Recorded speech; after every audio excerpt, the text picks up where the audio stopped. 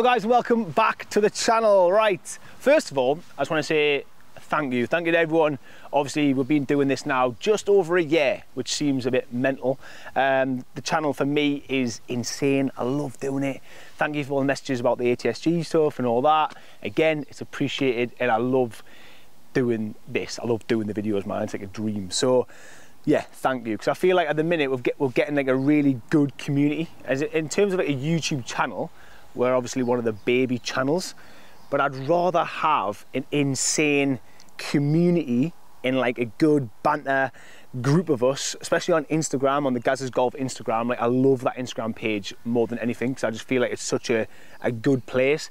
I'd rather have that than loads of views. Obviously some channels have got that and the views, but I'd rather have that community than like a huge 100,000 views. I'd rather have 30,000 views and the community. So yeah, thank you for everything you lot do.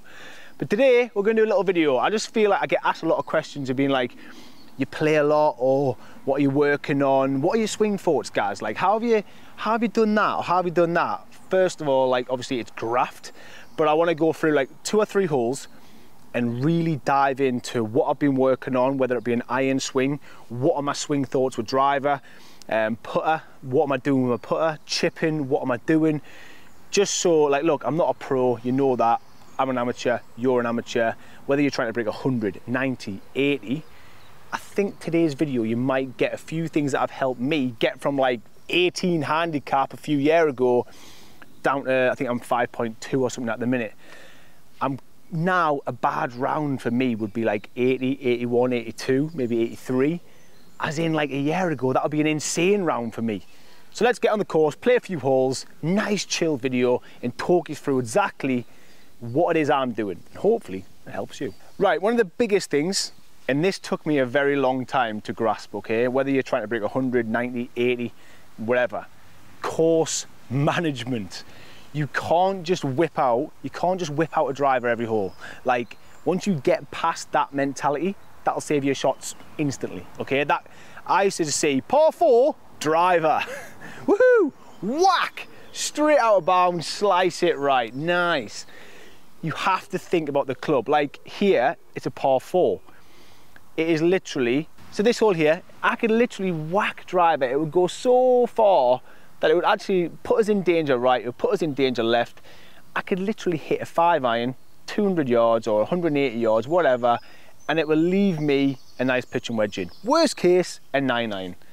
I'd hit driver or whatever, I could maybe hit it further and leave myself 80 yards in, but it's a tricky hole. So let's just hit 5-iron. But yeah, I think course management is just overlooked. If you're struggling with driver, hit 3-wood off the tee. Go and get a lesson on driver. If you're struggling with 3-wood, don't hit it. Hit an iron, whatever. It's just course management is so crucial, and if you watch the caddy video, you'll learn that. Keeping the ball in play is so important.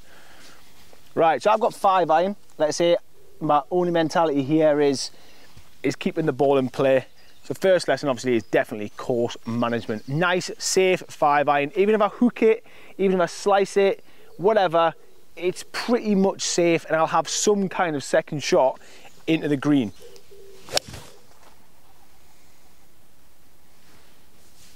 Bounce off the hill, perfect. In the middle, nice, perfect layup. By the way, what a shot to start the video. Baby draw. See what I mean about course management? We left ourselves 120 yards in. I'm in the best part of the green. If I'd gone down there, I don't really like hitting the ball off a downhill slope, so that's a bit of a nightmare for me. But yeah, I don't really want to blab on too much about course management because it's self-explanatory. Just try and plan your stuff out. Right, next, irons. So what am I working on with irons? For me, irons has been like an absolute minefield head for a long time, right? For years, I sliced the ball. Years. I have to give a little shout out to Chris. Obviously, Chris worked so hard with me. That's number one. Find a coach that works with you and doesn't go, let's take you back to basics. You've got to go at the top, drop it on the inside and change your grip. It's just bore off, pal. Find a coach that works with your swing. You're never going to get far if you try and go back to basics.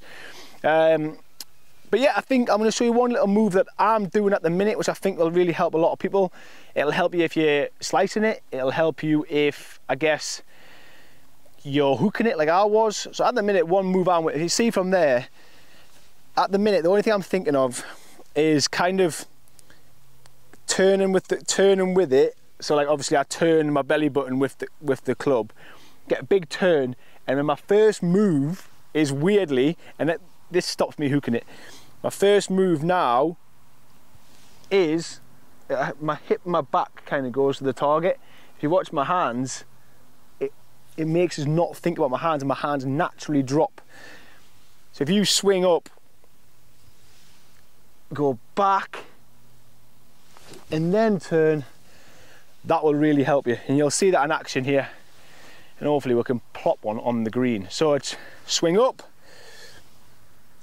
hip in the back, kind of keep your back pointing at the target, and then swing through. Let's go.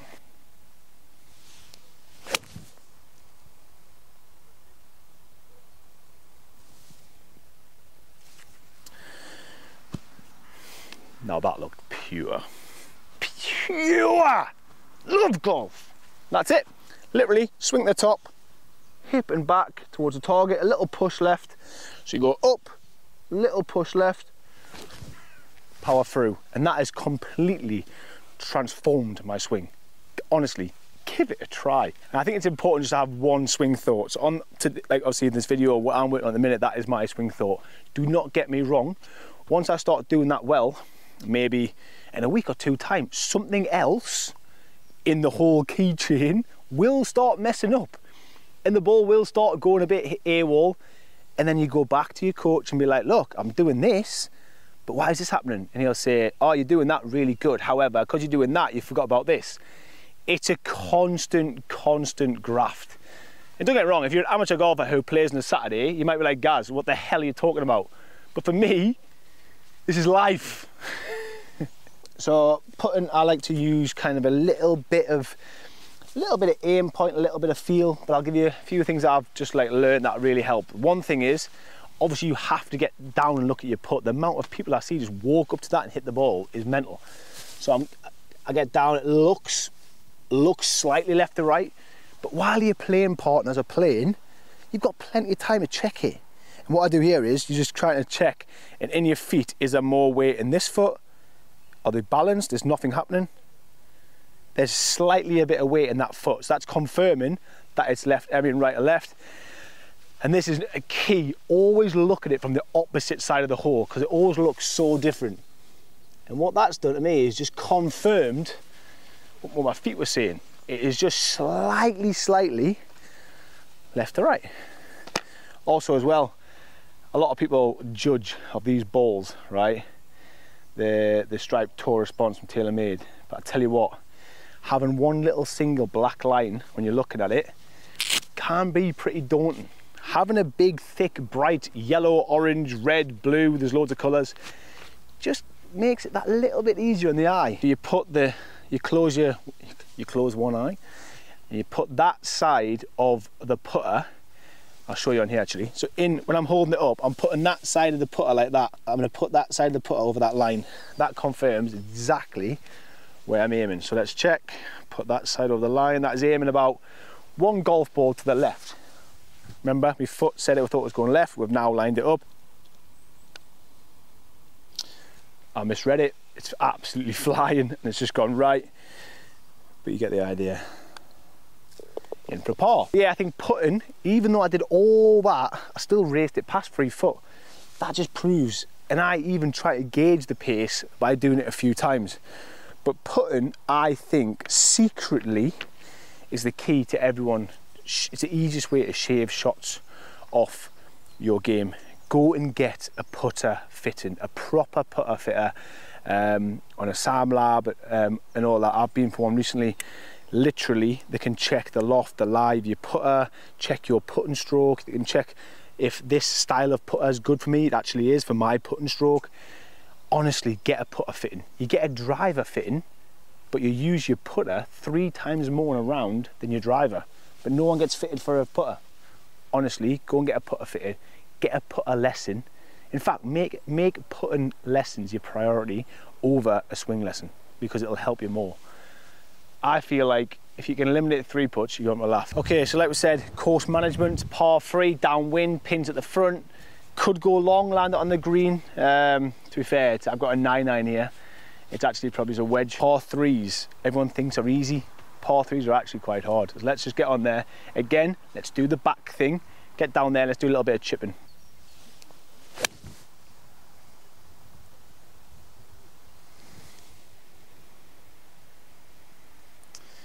Yep, just rolling on to the back edge of the green. I might have a little chip, but again, good strike. We're down there.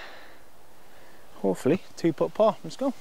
Right, I'm actually pleased that we've just missed the green left. Other thing is expectation, right? You're a 15 handicapper, 10 handicapper, 5 handicapper. That is at 160 yard downhill with the wind behind you, shot into a green that is literally, the pin's there, it's about 30 foot wide, right? That to me is a good shot. If you look at tour average from this distance, they're not hitting the green either. So just remember your handicap, remember your expectation, and be happy where you are. Right, next, chipping. I think chipping for me has been a massive thing I've been working on. I'm going to show you a little tip, because chipping is all about kind of, you'll see Jason Day on Instagram or whatever, they're always like, everything just stays connected, unless you're trying to get a bit more advanced and obviously cocking the hands and like putting the ball in the air. But for a general bump and run, this is kind of what obviously I do. You kind of, everything kind of stays in a triangle, everything kind of stays connected, and it's just a rock back and forwards. It's literally rock back and forwards, and you should be able to just keep that club in your belt buckle there. That's a good little feel. You'll see a lot of people doing the towel drill. So they get the towel and they put it under their arms. Try and get a picture of like Jason Day or someone doing it now. You put a towel, and that feeling is to your whole body and stays connected, and they practice it with the towel. But here's a little trick that you can do on the course. You might see me doing this, it'll make sense now.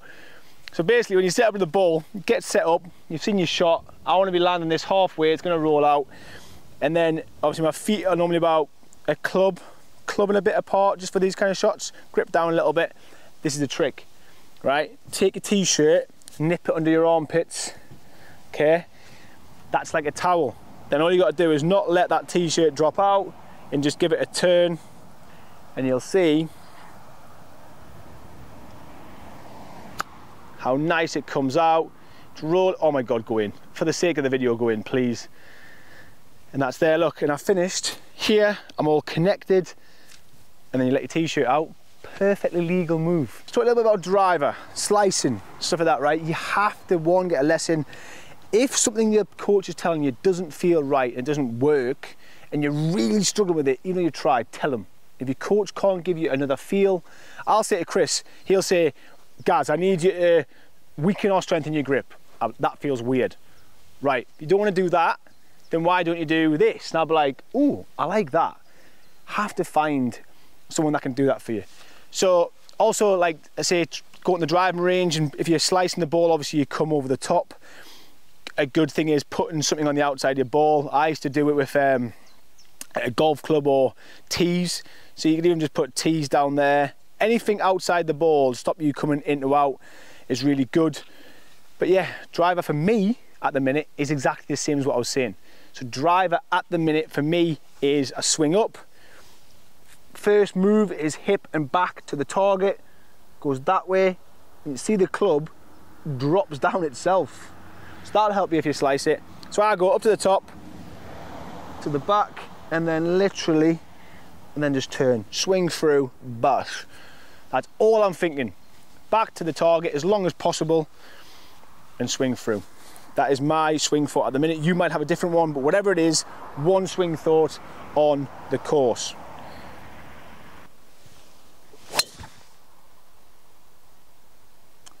Straight down the middle. Bash. And that is really helping me get rid of a hook. It's really helping me with my over the top. And again, that one swing thought at the top of my swing is just back to target. My arm's coming here, and I'll just swing through. It's really, really helping me, that. But next thing I want to talk about is, this is a par 5, so layups. This hole is 300 yards in, right? I've got 300 yards left. So obviously I'm not even gonna hit that. I'm not gonna get 3 wood out. I'm not gonna get friggin' and try and get as close as I possibly can. Because maybe I don't like an 85-yard shot. Maybe I hate a fiddly 75-yard shot. But one shot, for some reason, is one of my favourite yardages, is 105. It's a 3/4, 50 degree, and I love it. So, I've got to think, I've got 300 yards to the pin. So I want to leave myself, so I want to hit like anything around 200 yards would be nice. So it's sitting down a little bit. I'm going to try and get a 5-iron on it. 5-iron, get it in the fairway, roll out. Let's just see if I can leave myself my favourite yardage.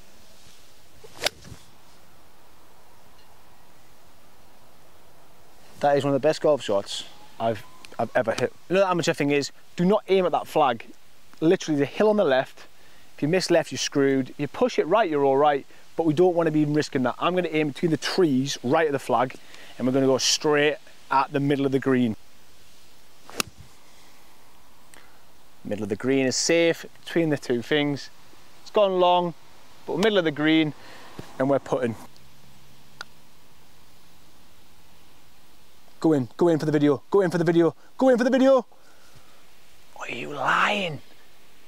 Wow. Let's just go through it. Course management, think about what you're hitting. Don't just grab driver on every hole. Irons, have one feel for the course, get a good coach. Anything around the green, use this until you get used to how that feels. Really stay connected with your body. Honestly, this is the best thing I could ever tell anyone. Do it at the range, do it at the chipping area, practice with your t-shirt tucked under. It'll help you loads. Par fives, think about what you're doing on layups. Manage your expectations. And driver, get a good coach again. Use your drills, practice your drills, and just graft it out. It's an amazing sport. I love it a bit, as you know. But yeah, hopefully that helps you as much as it's helped me. I'll see you soon.